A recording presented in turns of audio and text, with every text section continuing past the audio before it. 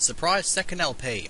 I basically decided while I was playing some System Shock, I was also playing some of this Doom 64 on the side, and since I had the knowledge fresh in my head, I figured I might as well give this a crack and see if I can maintain 2 LPs well enough.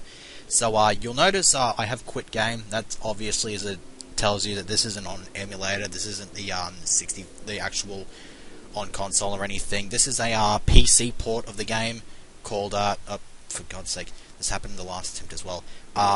This is a PC port called Doom 64 EX, I believe, and you'll notice it's pretty much the same as the regular Doom 64, except it's pretty much as if you could run this thing as a TC in something like a Skull Tag or something like that. You have full movement, you can jump around and stuff like that, and it's pretty much just the full freedom of any other Doom 64 source port.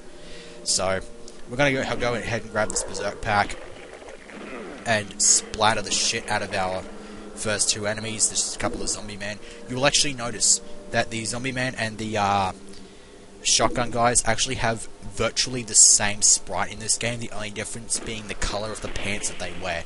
This actually messed with my head for so friggin' long until I realized, oh wait, this is actually a thing. There is actually some kind of noticeable difference between the two. So anyways, the whole gimmick of this game is, in terms of like the storyline, where it fits into the whole storyline, even if you would even consider it canon, this basically would take place after Doom 2. The USC decided to completely bombard the moon bases where the first 2 games took place. The first game at least, the second was on Earth obviously. So they bombarded those places with, as the manual quotes, apocalyptic levels of radiation. So basically they were just completely empty, and then something sort of just happened one day. Some creepy ass demon managed to escape detection because of the radiation, and this demon actually just so happened to have the ability to resurrect any dead flesh that it came across. So basically she restored the life of all of the demons that had been killed and jacked up their power, so they're a lot more powerful. This is why you'll end up taking a shit ton more damage from a demon's bite in this game compared to what you would in the first 2 games. So it's a bit of a challenge, and that's also a bit of a challenge as well, because this is not my first time trying this. This is actually my second or so attempt, and whoa, life itself. Ow. Yeah, you'll actually notice, even the regular zombie men are actually threatening in this game. 1 bullet from a zombie man did 24 points of damage to me. So now I've got 20 health, I can't afford to take another hit or else I'm dead, and I'm in virtually a lot of trouble right off the bat. So let's see if we can hopefully get our way out of this pickle that we're in and navigate our way through the first level, because if we can't, then obviously we suck and we need to rethink our lives. Or at least I need to rethink my life. So we've got the blue key card in here, and over here you'll notice the different texture obviously reveals a secret, and there is actually a reason I'm blowing up all these barrels. You will see this, you will work this out eventually. If you've played Doom 64 and have fair experience with it, then you'll know exactly what I'm doing with these barrels. So let's actually have a look around and see if there's any more health packs we can grab. Yep, we'll grab that one. Is there anything else up here? No, I don't believe there is. Probably should have held on to that Berserk pack and maybe come across that a little bit later on in the level once I needed some health. Okay, so we've taken care of the, there was a barrel right there which we got rid of. So the whole gimmick is, as you can see, the monsters are more powerful, and you're pretty much sent as the only survivor of the original wars against these sons of bitches. Your mission is basically get in there, kill everything, go to hell, kill everything in there, and virtually just pretty much commit mass genocide. That is literally your only mission in this game.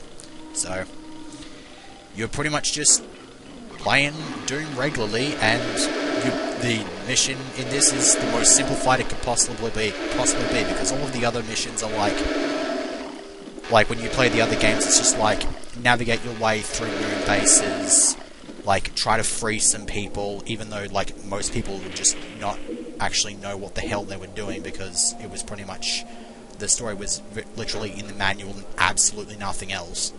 And got a little bit of lag there. But overall, this one is the most straightforward mission. Get in there, kill shit. There is nothing more that needs to be said about this. And this room, as you can see, is filled to the brim with pinky demons. Incredible, isn't it? And in this game, you'll actually notice that the chainsaw is actually very useful. It actually does a lot more damage to these, to the pinky demons in particular. So, in this game, virtually everything is useful, because there are a whole bunch of switches that need to be shot at, and if you have to shoot at it, you're better off just using a pistol, because that's wasting a single bullet.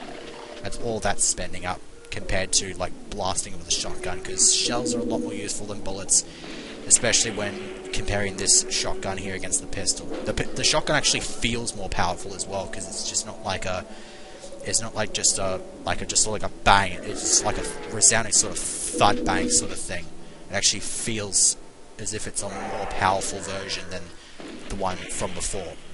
So anyways, we can now discuss the finer points of not just Dr. McNinja. I've never actually read that, so I really shouldn't be making references like that. But we can also make a mention to the barrels that we've been blowing up throughout the course of the level. If my memory serves me correctly, this should be the last one.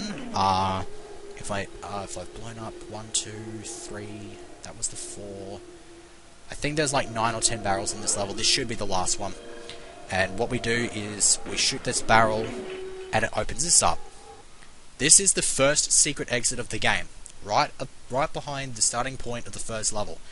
So, congratulations, we found a secret level. The bad news, this is the hardest level of the entire game. Wish me luck. Alright, so the positive note here is that we've entered this level with maximum health and armor. This is absolute paramount. I actually in my last attempt, I actually managed to get by with about 150 odd armor and 100 health. So, hopefully, I should not have that much. I should not fail as much.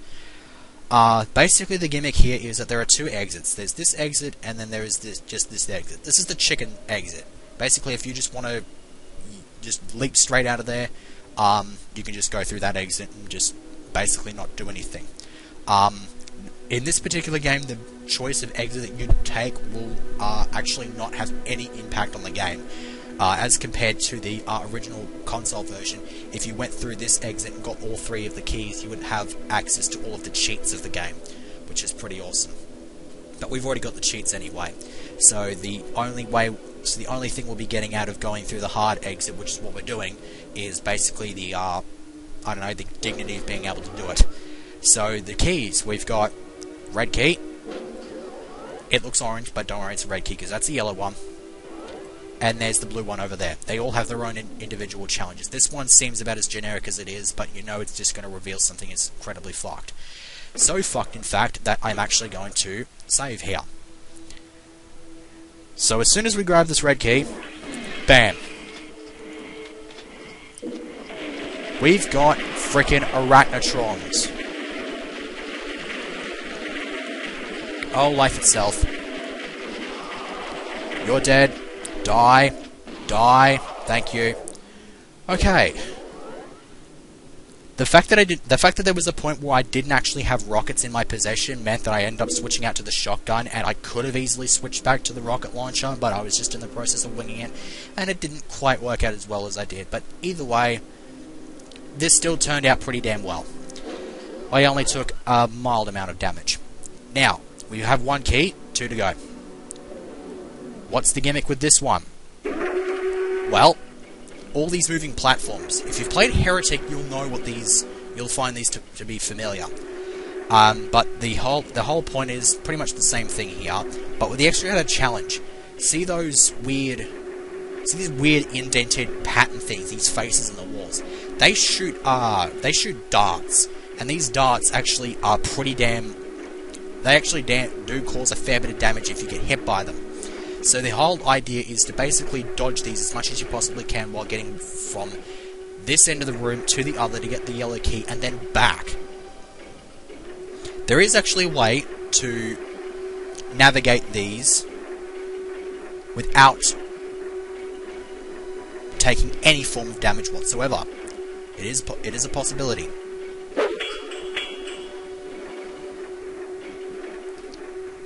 Now the question is, can we do this? Can we pull this off without taking any form of damage whatsoever? Well, we're doing a pretty decent job so far. We've made it to one end. Can we make it to the other? You've got to time it really well. Basically, you just want to stick to this straight line of these platforms. You don't want to go into any of these. Whoa, life itself. I actually thought I was going to take a shit ton of damage there. I'm actually kind of surprised that I didn't. Oh, you beauty. I actually did it on my first try on my last attempt as well, which was pretty damn awesome. So what we're going to do now for the third and final task is we're going to save again, because this is actually a bit of a challenge. This is lava, in case you haven't actually worked it out. It's kind of red, but yes, it is lava. We'll grab this Berserk pack just to get it out of the way, and then probably save again and see what happens. Alright, now, what's going to happen here is I'm going to grab this blue key, and then these two walls are going to drop down and reveal a bunch of Hell Knights. So at this point, there's this is actually a doorway that I'm standing in. That's going to close, and I'm pretty much going to have literally like this small, like maybe 20 centimeters plus just this to move around to kill these four Hell Knights that I'm going to have to go up against. And I have to kill them in order to get out of the room. That's the annoying part. That's why I've got the rocket launcher out. 16 rockets will be enough for me. The question is, am I going to be able to pull this off?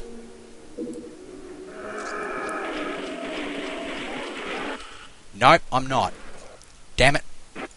I didn't pull it off on my first attempt in the... I didn't pull it off at my first crack on the last attempt either, so... Oh, that was painful.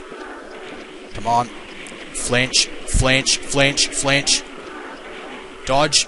Oh, life itself. We made it out with 22 HP. Thank God. So we now have all of the keys. But we're probably severely compromised for the next level. Thankfully, it's not actually that big a deal, because you'll actually notice these things. These are some really nice goodies to have. I would love to grab that Mega Armor right now, but the problem is, all three of these items are actually booby-trapped. This one will actually pan the camera away from the first-person view and observe you as you're being gibbed, and this one is completely unavoidable no matter what version of the game you play.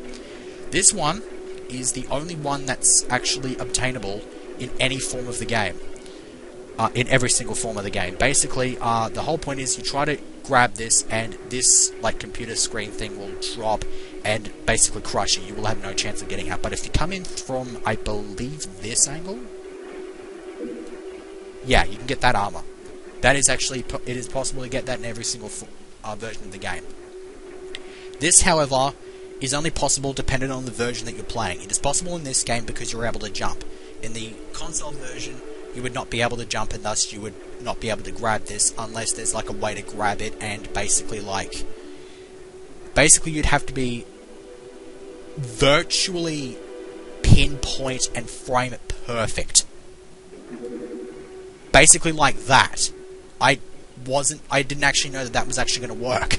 So, I guess, hooray for being able to cheese stuff. Well, that's pretty awesome. But yeah, went out through the harder exit. Can we press the spacebar? Spacebar. The hell?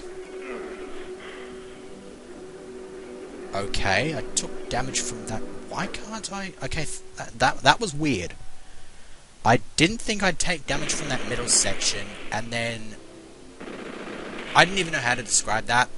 That must have just been the switch being a bit weird because one of the traps was being active. I don't know, it's probably something along those lines, but that's basically Hectic in a nutshell. A very nerve-wracking nutshell, to say the least. So, next time we're going to be playing the map aptly called the Terraformer, which is kind of a weird map in its own right. So, see you for that.